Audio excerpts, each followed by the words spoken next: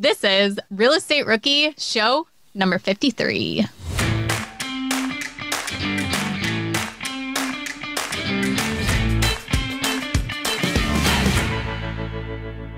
My name is Ashley Kerr, and I'm here with my co-host, Tony Robinson, and we just had to do a retake because I almost called him Tommy Boy.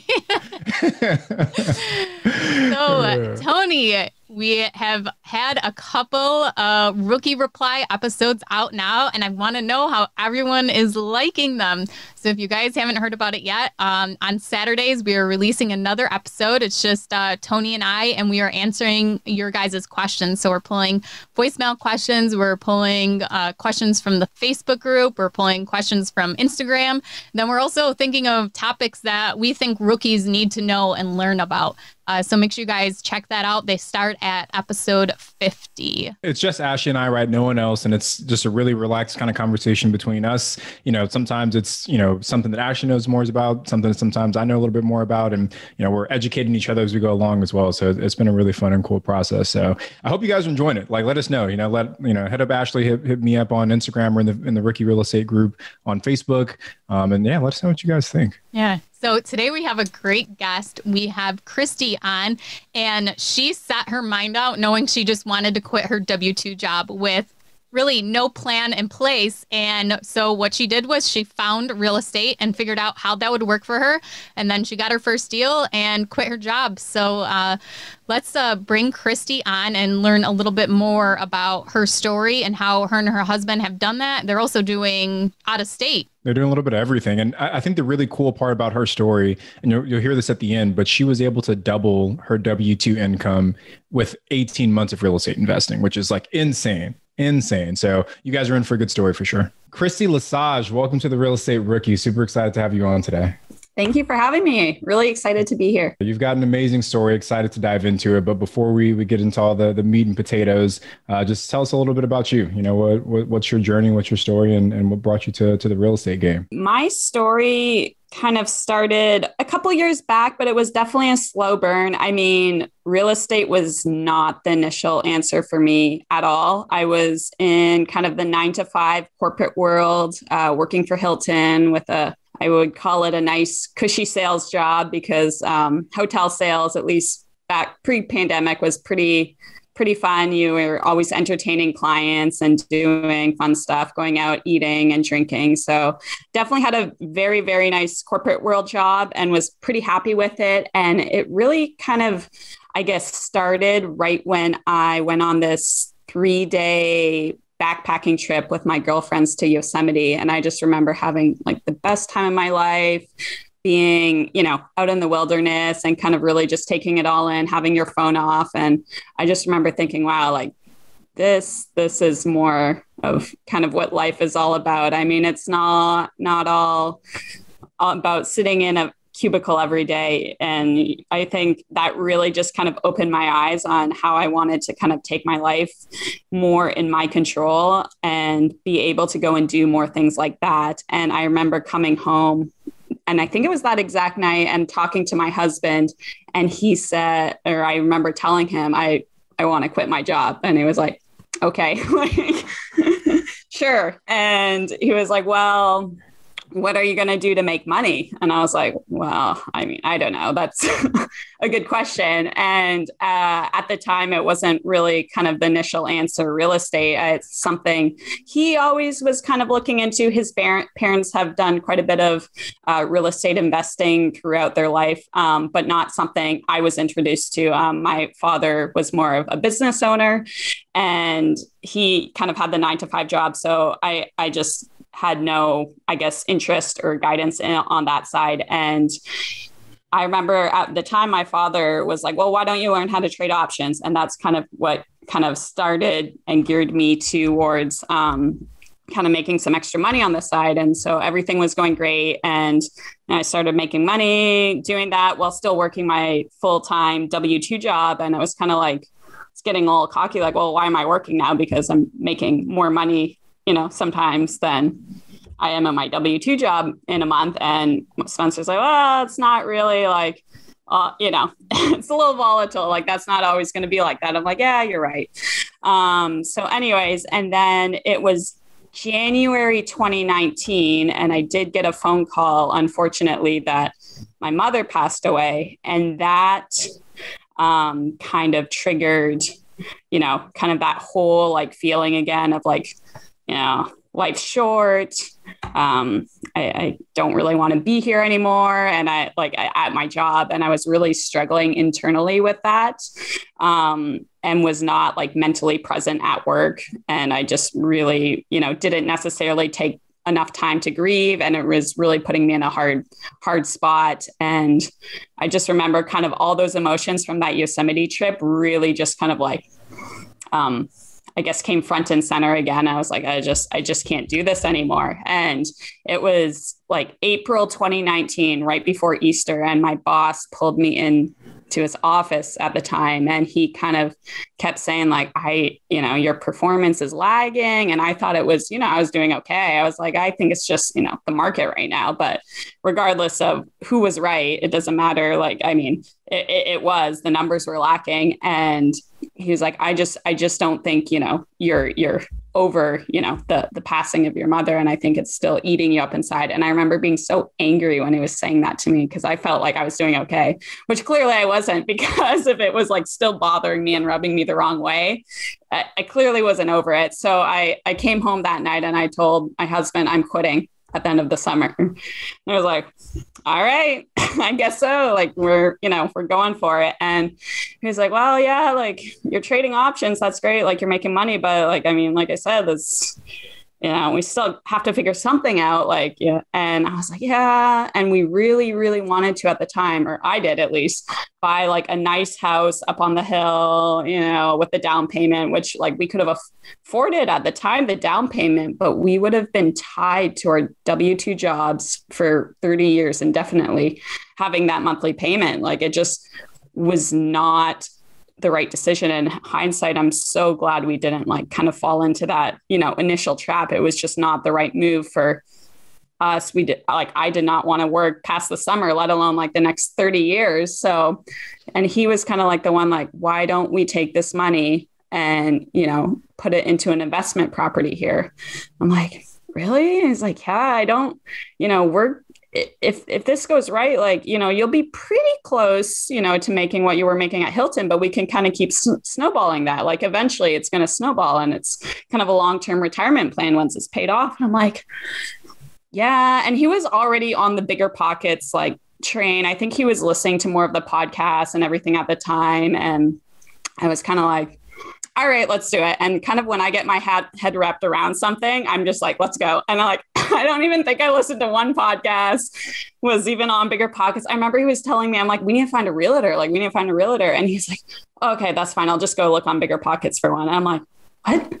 I was like, okay, whatever, you go figure that out. And I was like, what's BiggerPockets? I'm like, whatever, who cares? And so we kind of went, and he interviewed two realtors off of BiggerPockets. I remember so vividly. And it's funny, he was doing this now, like at the time, because like I said, I still had nothing. Like, I'm just like, let's do it. Let's not, I hate wasting time. I hate being inefficient. So I'm like, well, you've been researching this for so long. Your parents do it. Like, I think, we should be able to figure this out if your parents have figured this out.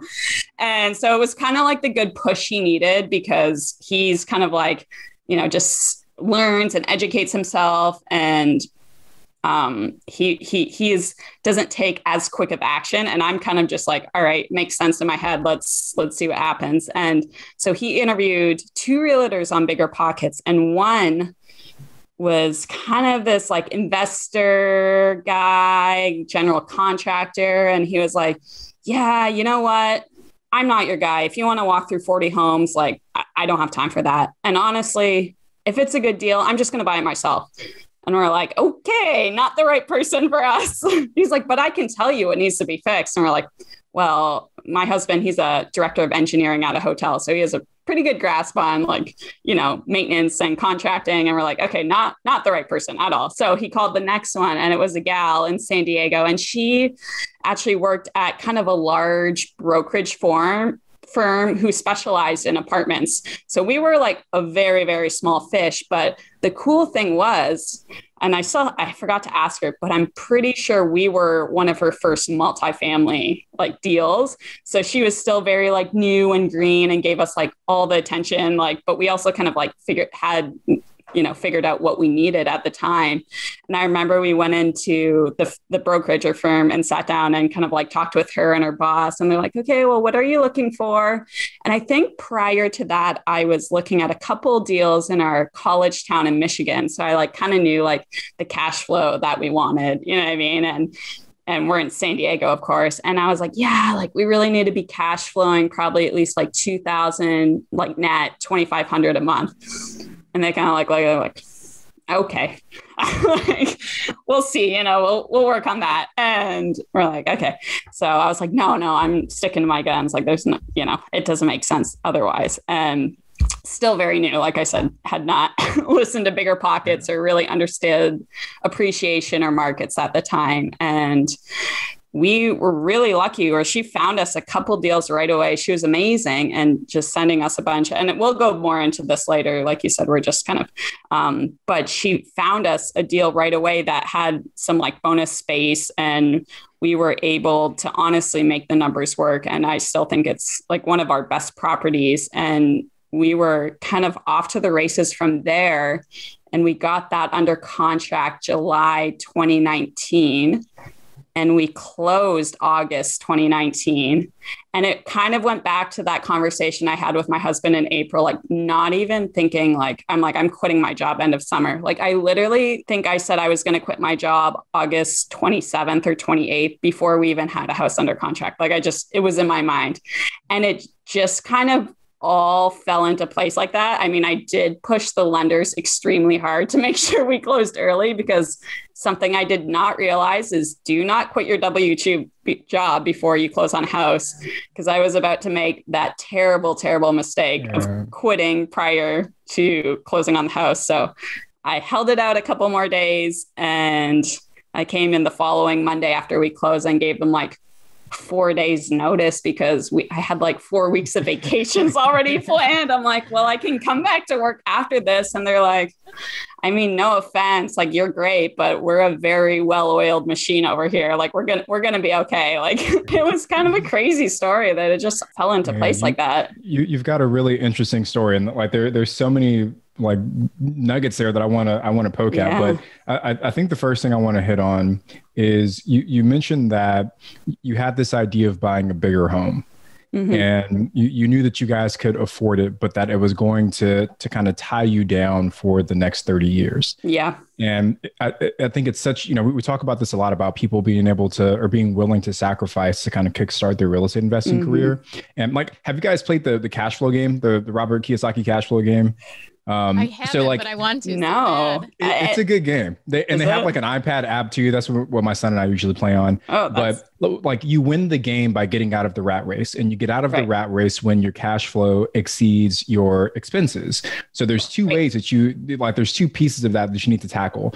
You need to dramatically increase your income, but you also need to keep your expenses in check or reduce them. And my son, it's so funny. Like whenever we play this game, like you're given a profession, and the profession that he loves to get is like the janitor, or like the maintenance man, like and this isn't to disrespect janitors or maintenance men, but he hits getting the jobs with the big salaries, like the doctors, the airline pilots, because they also have big expenses. And he's like, I can always get out of the rat race faster when I have lower expenses. So even smart. At 13 years old, like he understands this. But back to my main point is like, I think it's so cool that you guys made that decision to say, we're going to hold off on kind of inflating our lifestyle to make sure we can support our real estate investing goals. We talk about this a lot, and kind of you guys have been really hounding on it a lot more lately on your podcast. I think my why at the time was so big in my head, like I need to quit my 9-to-5 job. I need to quit it. And at the time, that's not it anymore. But at the time, that was my why. And, everything else, I was, whatever we had to do to get there, I was like, I know I will be, genuinely just so happy if I can just kind of quit my job and go do what I want and live the life how I want to, and not like kind of have, always these restrictions. And the sacrifices you make are, they're not that like drastic, like in hindsight of it. I mean, I think it's worth tenfold. And I think you just need to identify really what's important to you. And I think your whole story shows that, is that you knew exactly what you wanted and you went after it. Right. So now that we heard a little bit about your first deal, but what does your portfolio look like now? So your first closing was August 2019. What has happened? Yes. And so that was a 4-unit. And as I mentioned, there's a bonus kind of space in the back. So we do have a 5th tenant we rent out to. It's like a warehouse space. So we have 5 units in San Diego. And then we kind of sat on it kind of through, until 2020, early 2020. And we're still kind of, I don't know, trying to figure out what to do next. Because to keep investing in San Diego, I mean, as you know, Tony, there's quite a big barrier to entry. Like, especially if you're not living in the property, you're putting down 25% down on a property out here. So it's quite a big barrier to entry. And we're kind of like, I don't know. And so we finally decided to make a pivot to out-of-state real estate investing this summer. And we were just so happy we finally made that jump. And we started investing back in Michigan. And that is where we both went to school. In Michigan at Ferris State University. And my husband's from Michigan, and that's where, his parents live. And so we're kind of looking at kind of these like little migration patterns. And we were looking at where all our friends were moving to after college, because where my husband grew up in the Grand Rapids area, I mean, personally, I think it's a little overinflated for Michigan prices, like at least for rental property investing. So we kind of were looking at the migration patterns on where our friends were moving. And that's kind of how we started to identify a market. And then we picked up another 8 units in, I guess we closed August 2020, but it was a package deal. So it was like a 5-unit property and a 3-unit property, and you had to buy both.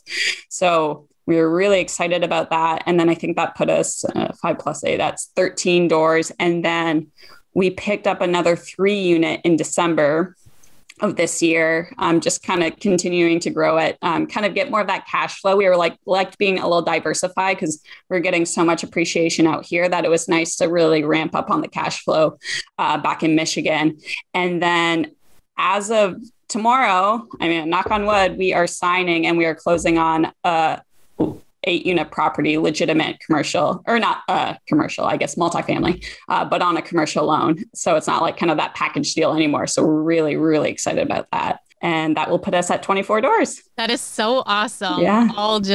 Really most of it within a year, really. Yeah, I would say, a year and a half. I mean, 2020 was pivotal. I mean, like I said, we did our first deal August 2019. And then, we really kind of went back to the drawing board in July. I mean, July seems to be our year. We're like, we can never plan any vacations in July because we just like have like these kind of crazy pivotal moments. And we're like, let's go. And it's crazy. And so, and we just, from July 2020 to February 2021, we've closed on a lot of 19 doors in Michigan.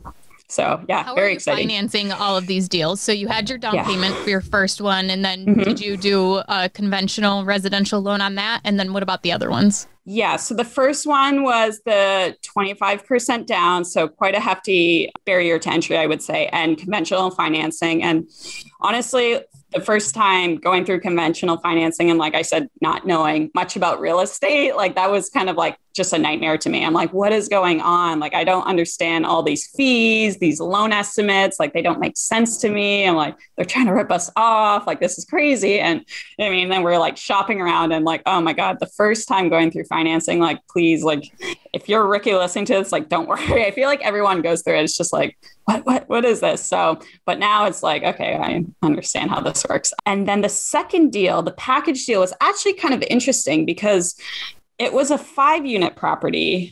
So you would technically have to do like portfolio or commercial lending, and then a 3-unit property. We were trying to do conventional, I remember, and we only talked to like a couple banks, and we talked to our friend who is a loan officer, and they're like, you're not going to be able to get conventional financing right now because your DTI is too high from that other property because you haven't owned it for a year. And we're like, what? like, no, that's, you know what I mean? And we were kind of like looking around, and we didn't look around too hard, but that ended up being the consensus, kind of, that our DTI was too high unless we owned it for a full year, which would have been like a month later. But I was a little impatient, so we just kind of went and jumped on it and got it under contract. And then I think we basically were like, well, we'll put down basically as much cash as we could. I think the property was around 174 for the two. We negotiated down 178. So we basically were able to come up with the $75,000. But we did get a 10-year note loan that his parents pulled from a HELOC, and we ended up putting them on a 10-year note, and we are paying them like 6%. So at least they're getting a return on their money, because we were exploring the hard money route, and we're just like, this deal just really would like not look as good if, you know, we're paying 12%. So we kind of went back to his parents and were like, okay, we actually went to his grandma's estate first. And then everyone kind of got word, you know, about what we were doing, and see if we could pull a loan out of there and pay them a 6% interest rate. And his parents were, oh, why don't we just do it? Like, we don't want, you know, let's just do it this way. We have enough equity in this building that we can pull it out. And so we kind of did a promissory note with them, and we were able to pay them a small return, because I think they're paying the bank like 2.75. So we're paying them a small, like 3% return on a 10-year note that we plan on actually probably starting a refi on in the next few days to get them out. That's and then, more than they would get in a bank, though. Yeah, exactly. So we're like, we try and always, like, I always say this, like, if you're trying to like throw out an offer or like offer someone like a deal like that, like, would you accept it? And that's kind of where we're at. Like, yeah, I probably would accept like a 6%, you know, interest rate to, you know, help my kids out, or friends or family. And they're making a little bit of dividend. And I think his dad at the time was like, I'm having a tough time getting 3% in the market right now. You know, he was just kind of like, yeah, why not? Let's do it. So it worked out. Well, one question I want to clarify before we go on to the other deals. You said that your DTI was impacted because you didn't own that first investment property for a year. For the folks that aren't following that, can you just quickly explain like why that was a negative impact? Yeah. So what happens after a year?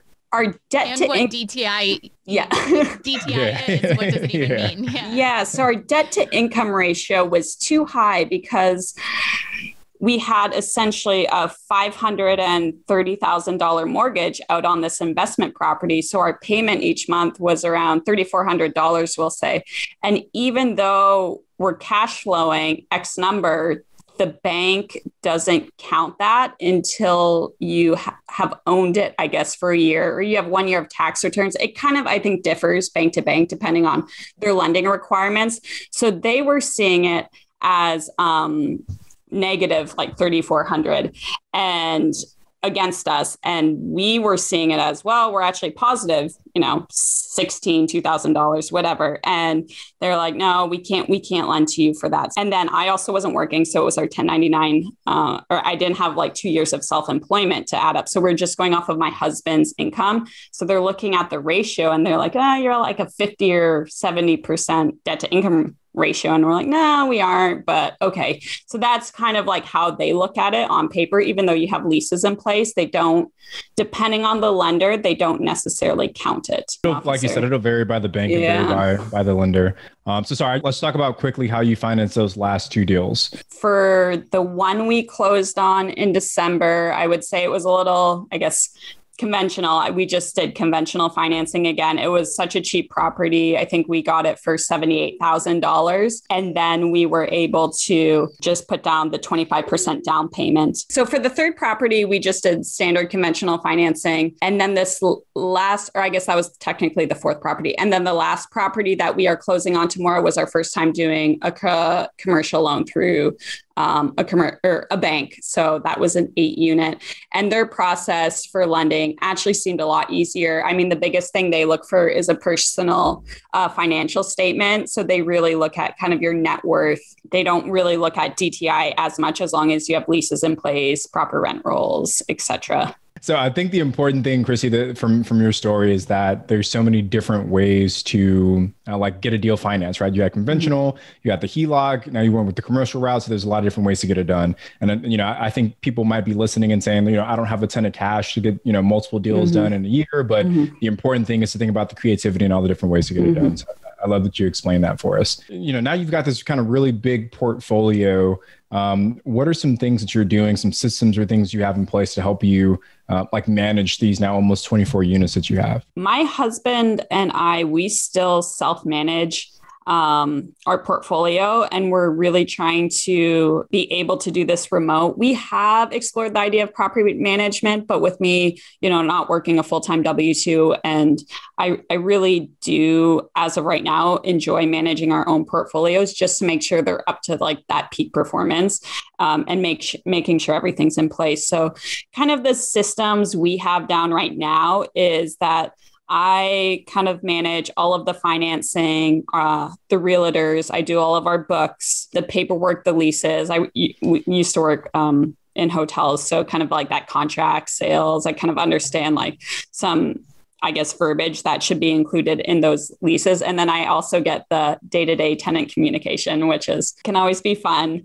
And he more so manages all of our contractors, our handyman. And then he also is kind of, I have tasked him with the city planning board. So really look into like your city and what they're doing and kind of that path of progress area, because we found out about a really cool program about this last deal that we're investing in the city where they will replace if it's like kind of a lead-based building, or I can't remember all of the details, but they will come in and replace all of the windows and doors on your building if you fill out this application and apply, which is a huge advantage. So he manages that, and he manages like all the maintenance calls and kind of like the day-to-day operation of the building. So kind of the way we have it divided, it really kind of allows our free time. And we've tried to kind of stay in our lanes doing it that way, which has made it more of a systemized process to make it more reasonable. What have you done right now to kind of put systems in place to eventually outsource this? Or do you think maybe you would even hire someone and keep it in-house? I think we are trying to hire someone and keep it in-house, especially as our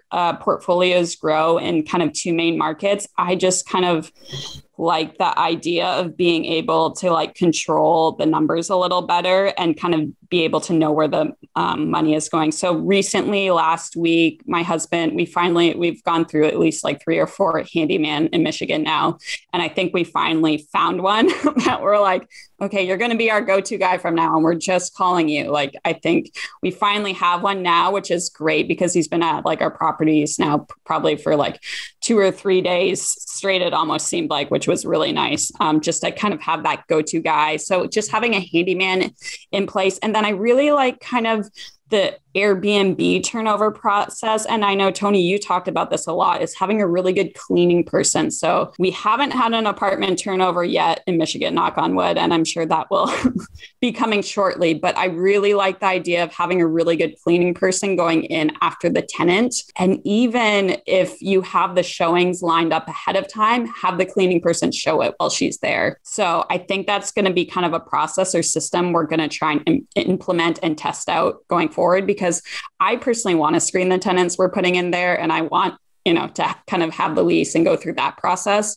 So I know who's going in there. We just need someone who's going to do kind of the showings and be there to flip the apartment. So having that good handyman, Tony, like you said, and cleaning person, I think will be a good system moving forward. I want to know, how are you finding these people and then vetting them, especially being remotely? Are you flying out there to No. How is that happening since you've gone through a couple of them? One thing that I can't remember who found it, but your neighborhood Facebook groups are really good tools to use, especially when looking for like contractors and stuff. So we are in a neighborhood Facebook group in that area, and you'll see contractors, handyman, plumbers posting all the time about their businesses, this and that, even roofers. We found a roofer to do a roof. And then my husband kind of calls them, vets them.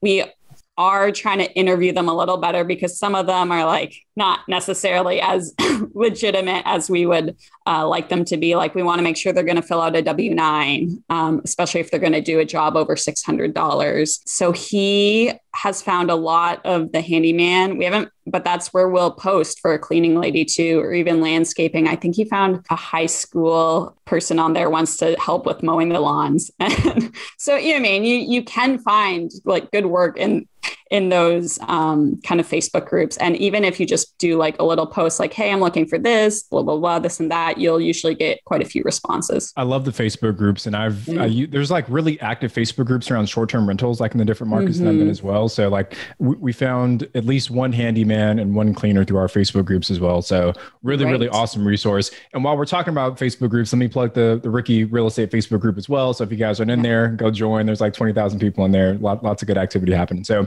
the next thing I want to hit, Kristie, is like, how are you doing your showings remotely? I know that was a big concern for me, right? I was in California, my long-term rentals in Louisiana, and I just thought it might've been too much of a pain. I think now, knowing what I know now, I could probably do it, but I guess how are you managing that piece, like doing the showings remotely? Yeah, like I said, we have been fortunate enough. We haven't had a turnover, so we haven't had to do one remotely yet, but our plan is, like I said, we're going to have a cleaner in there, and I would ideally like the cleaner to be there and kind of just have 3 people walk through while she's there. And then if we do not find a tenant through that, I think I'll just have a lockbox set on the door with a code with the key to the house. And then we will kind of call them, vet them over the phone, and kind of, if they pass that initial test, have them go in and take a look around, I think is the process or system moving forward that we're gonna test out. So we don't have to fly back. There's a bunch of software too that you can get. Like I think Show Mojo is one. And then even some of the more popular property management software is kind of incorporating different things. Are you using any kind of software to manage the rentals right now? Not. We are a little bit old school. So we use all the payment apps, just your typical bank, Zelle, Venmo, Cash App, whatever. And then I just have the spreadsheets down right now. So we're debating on if we're going to go into like QuickBooks, or I think you mentioned Stessa a few times, whether that's kind of the right system moving forward. But at this time, we do not have a particular software we use. The one I do use a lot, which I really like, is the Mint budget kind of tracker. And that kind of just gives me a good overview of everything. And I can see all the money going in and out and be able to kind of piece it into each rental property from there. Yeah, if there's one that you want to try, Rent Ready. They're actually a show sponsor for us pretty frequently, and they have a promo going right now where it's only $1 for a year. So, I mean, just to go around in there and to play around, they have a demo and stuff like that. Right. But yeah, awesome. And then another ones are Buildium, Appfolio. Yes.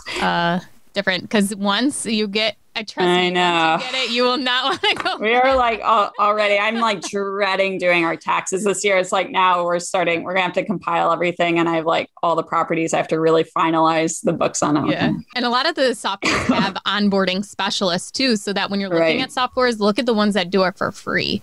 Because they'll actually just like a live person will help you get everything uploaded into there.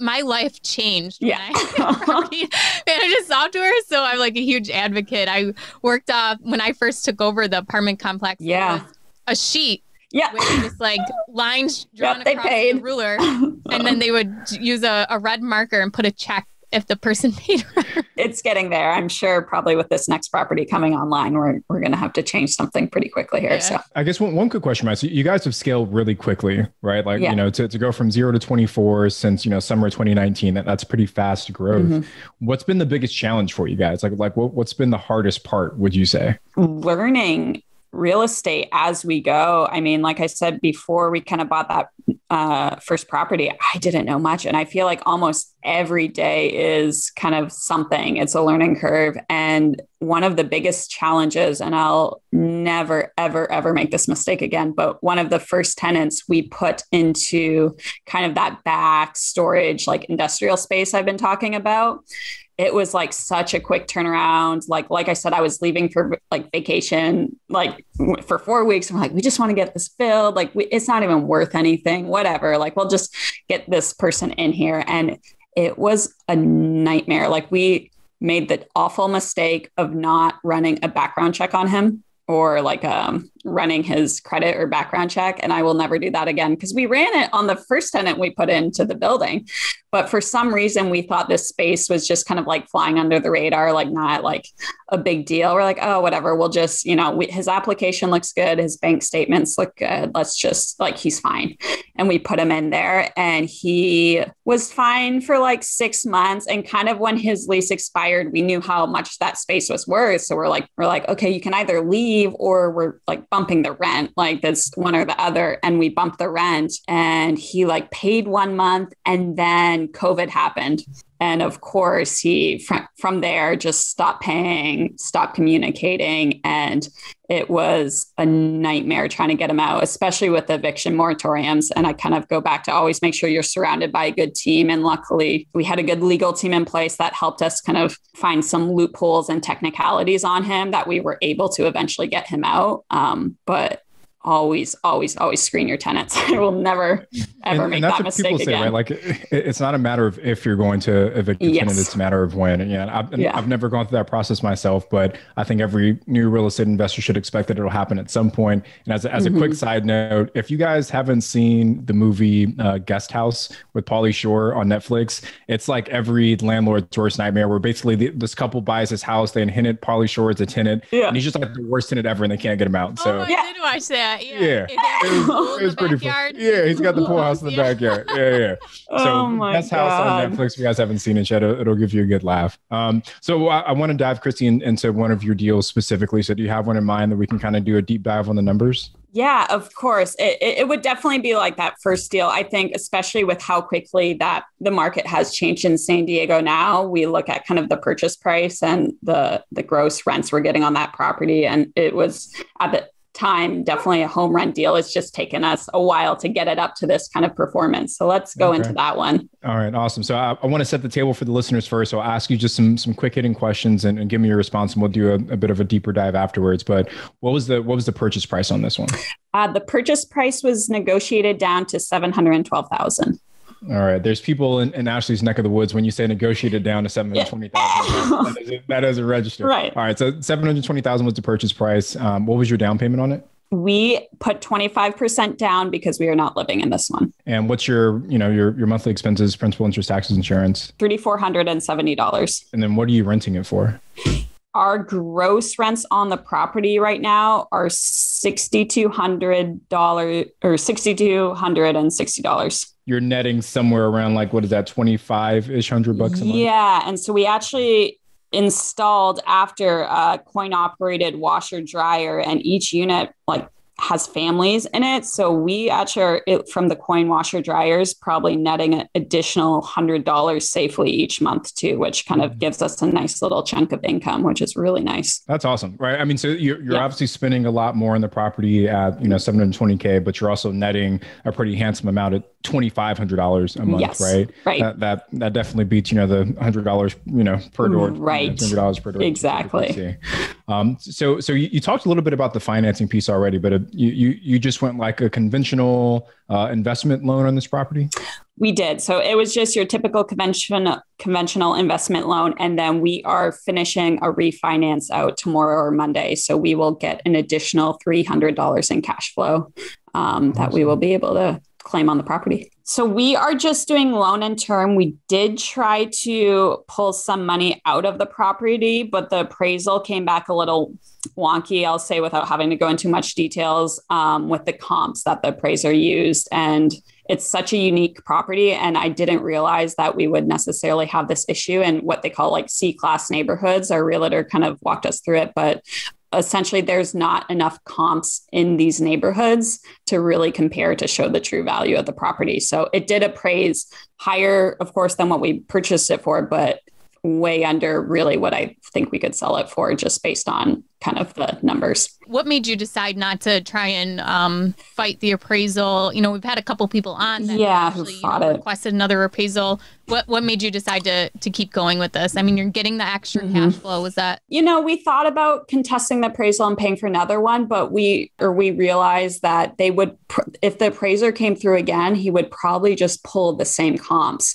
And the comps are so off on what the ones they're pulling that there's nothing else listed on the market right now where they could pull different comps. So I feel like even if we were to contest it or fight it, if they pulled those exact same comps, we'd come up with the exact same results. So we're kind of happy with just the increased cash flow anyways, and kind of where we're sitting right now in our cash position for our next deal. But we were, we were a little disappointed, but we figured if we contested it, they would just use the same comps again, because there's really not a lot in that direct neighborhood. What would you do different so that next time you're more prepared to estimate what the appraisal is actually going to be? So now that you've been through the whole appraisal process and you've seen what comps they actually pulled, what would you recommend to rookies so that they don't get into that same situation? What would you have done different? Yeah, I think I would have tried to pull some comps ahead of time, honestly, and really kind of get a look on the market. I mean, regardless, we were going to refinance it for that lower rate anyways. But I really think like we had our broker try and contest them, but I think, and our realtor pull additional comps and sent to that appraiser. But maybe, I mean, they talk about this all the time, like trying to send a couple comps to them ahead of time, trying to like prompt them a little, whether they take that receptive or not, but once the report's kind of written, I think it's pretty hard to get it changed or thrown out, it seems. I want to talk a little bit about how you found the deal, Kristie. Was this, wholesale, MLS, pocket listing?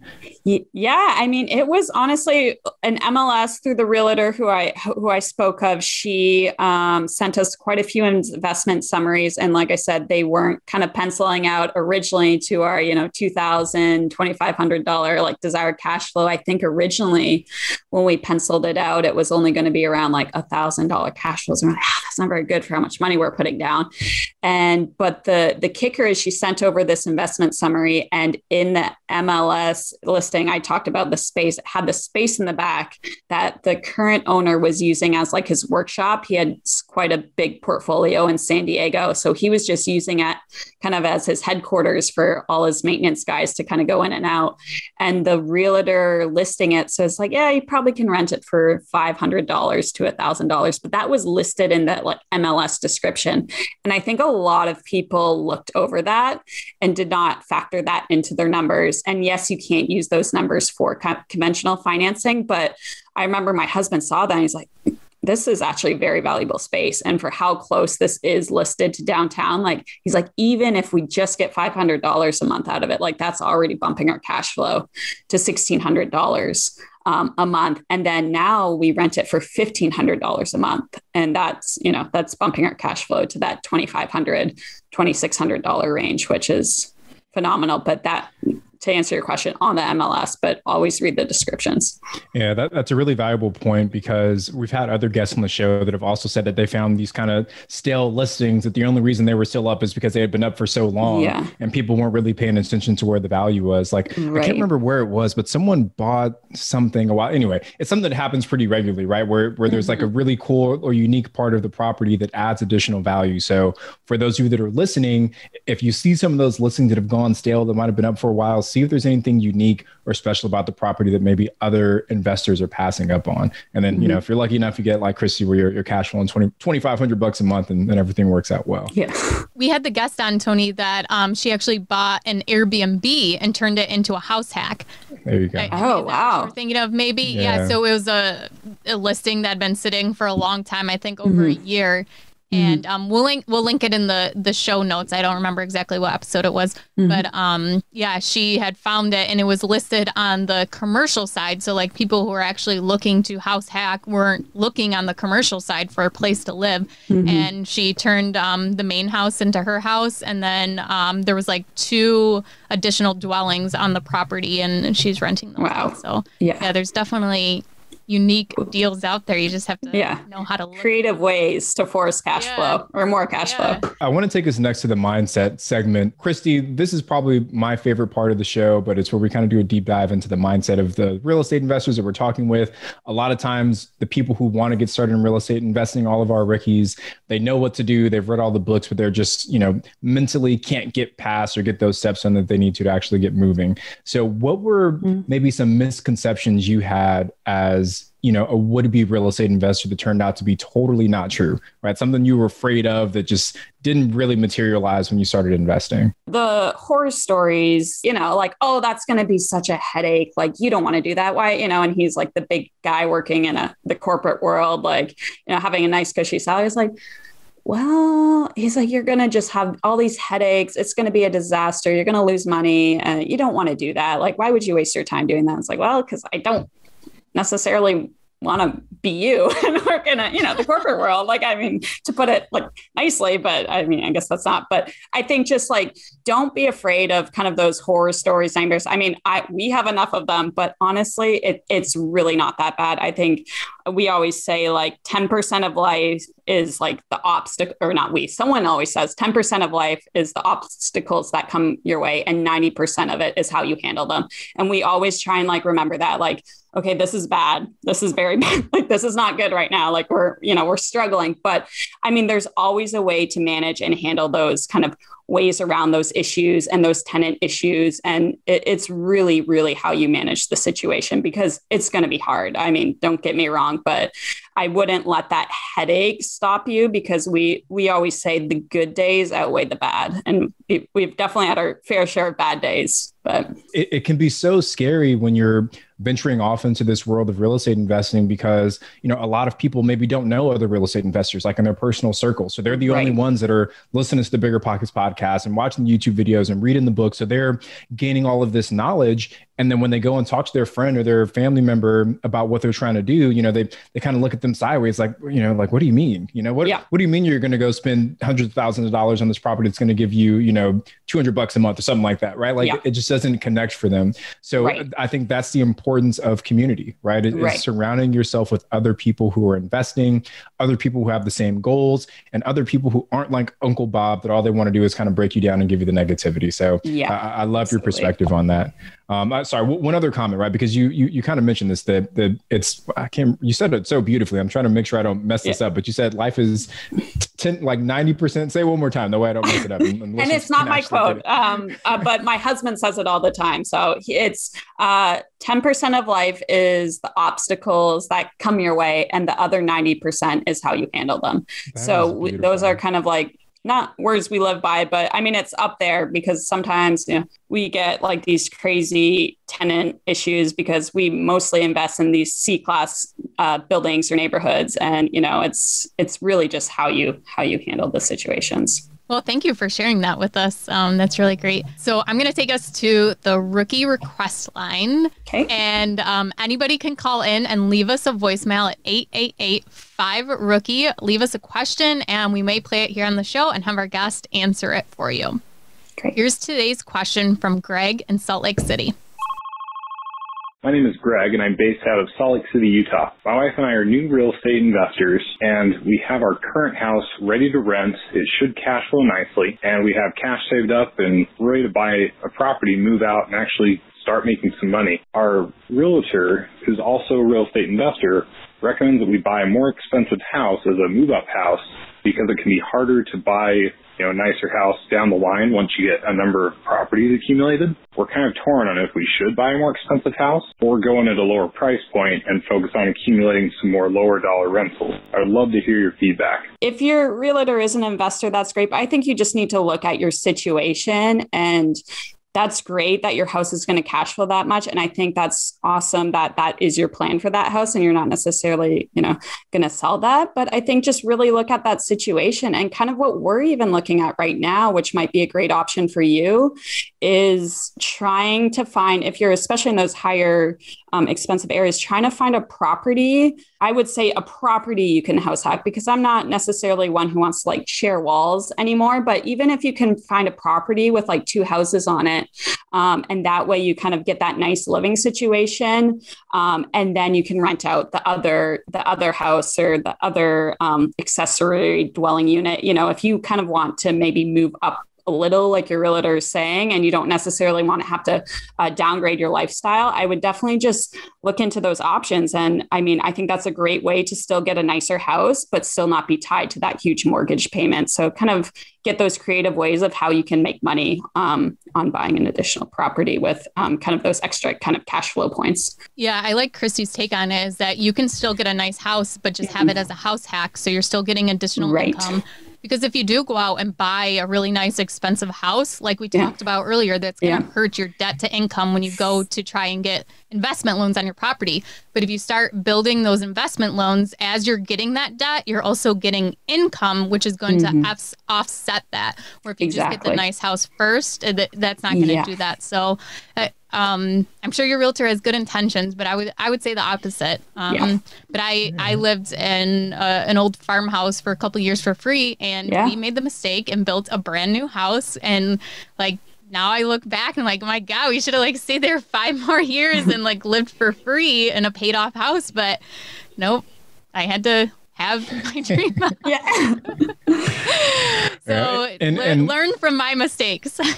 And on the house hacking piece, right? Like I think it was episode 49, right? Actually, where we had Andres on there, where he talked about house hacking the new builds. So, you know, I'm not sure what, you know, I don't know where you're at, but if you can go out and buy like a new construction, you can get in at 3.5% down and you can house hack and make a ton of cash flow. So different strategies, right?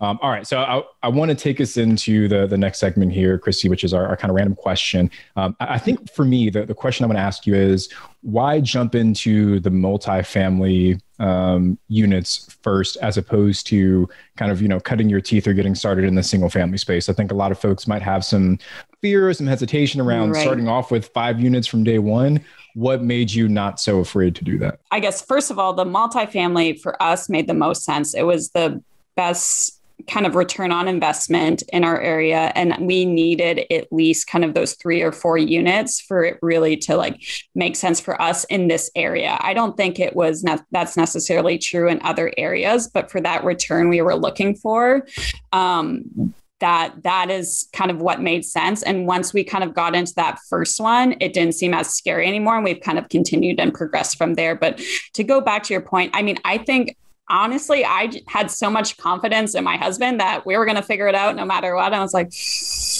it really comes back down to kind of your partner, whether it's, you know, your significant other, your partner, and just having confidence in them and trusting the process, because especially if they've done so much research behind it ahead of time and their intentions are good, then I think sometimes you just need to trust yourself and take that leap of faith. And then also just remember to like, what's the worst that can happen? I mean, I kind of think that a lot when we get scared about doing some of these bigger deals. It's like, well, what's the worst that can happen?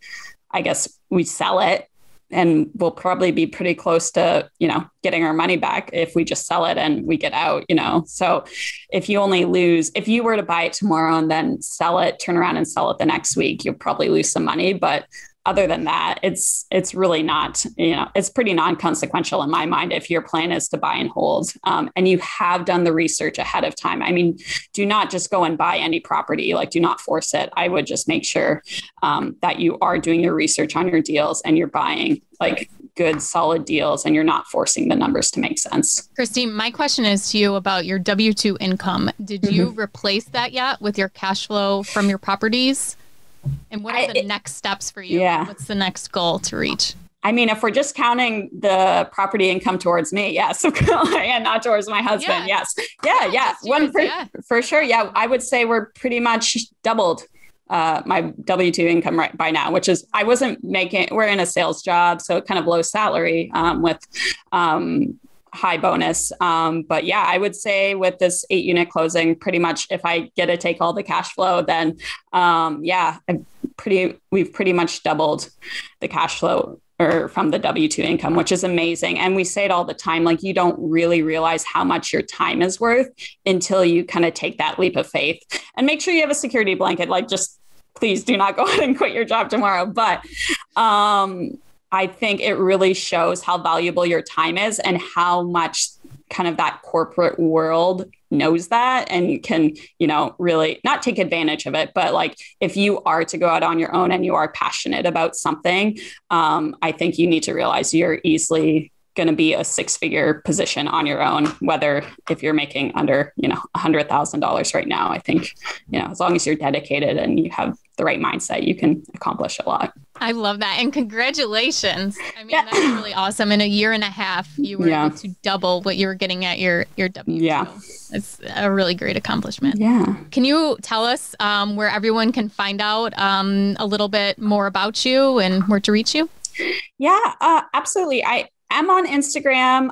It is just my name, Kristie LeSage. It is more of kind of like, I guess, a personal page for my friends, but I am our goal for this year is to network more and connect with more investors. We have been a little bit kind of heads down, like go lately. So we have not done as good of a job as I would have liked. So I am on Instagram. I do post a little bit of real estate on there when we're going through our deals and our inspections, but would love to connect with anyone there. I am on BiggerPockets also.